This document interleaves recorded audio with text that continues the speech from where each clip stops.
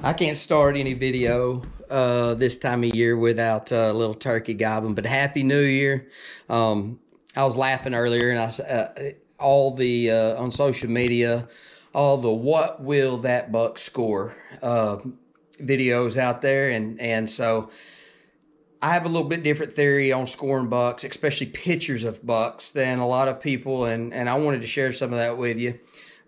This first picture, I'm gonna throw up a couple pictures, and just all you professional buck scores, let me know what you thought are. Here's one that I killed a few years ago, and anyway, great story on the hunt. Walked up to him, and laying there on the ground, and took this picture, sent it to a few friends. Here's another angle of the same buck.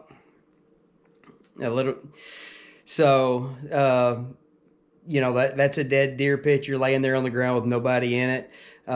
Now let's show it a couple other pictures here, a couple trail cams. Here's one deer that I called Big Sexy. I guess that was probably 4 years ago. Love this deer.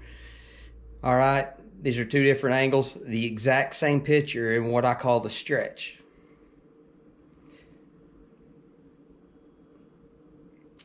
As you're starting to get a little hands wrapped around those two pictures, this next picture is really to show that on any picture, whether it's a dead deer picture or a trail cam picture, when it's posted on the internet, everything's not always what it appears to be.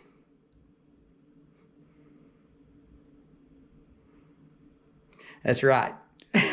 As I was pulling out of the gate that day and I threw that SD card in my camera, I personally had just left that spot. It was the last picture on the trail camera as I'm feeding, and that is not what it appears to be. That is my thumb.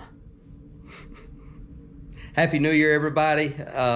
Subscribe, like this video, and see you next time on turkeys. Thanks.